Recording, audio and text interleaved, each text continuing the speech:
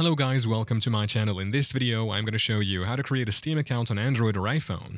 If you're eager to dive into the world of PC gaming with Steam, you're in the right place. Let's get started with the tutorial. To begin, open your preferred web browser on your device, whether it's Chrome, Safari, or any other browser. This process works universally. In the address bar, type in store.steampowered.com and hit enter or search for Steam. Then tap on the first link that appears. This will take you to the official Steam website where you can create your account. On the Steam homepage, tap on the three lines at the top left and look for the login button. Tap on it. Next, since you're creating a new account, click on Create an Account. You'll be directed to a registration form. Fill in the required information, including your email address and country of residence. Also, make sure to check on the age confirmation box. Click on Continue.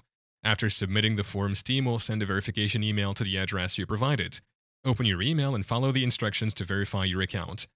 Once your email is verified, return to the Steam website, log in with your new credentials, and voila, you've successfully created a Steam account on your Android or iPhone using a web browser.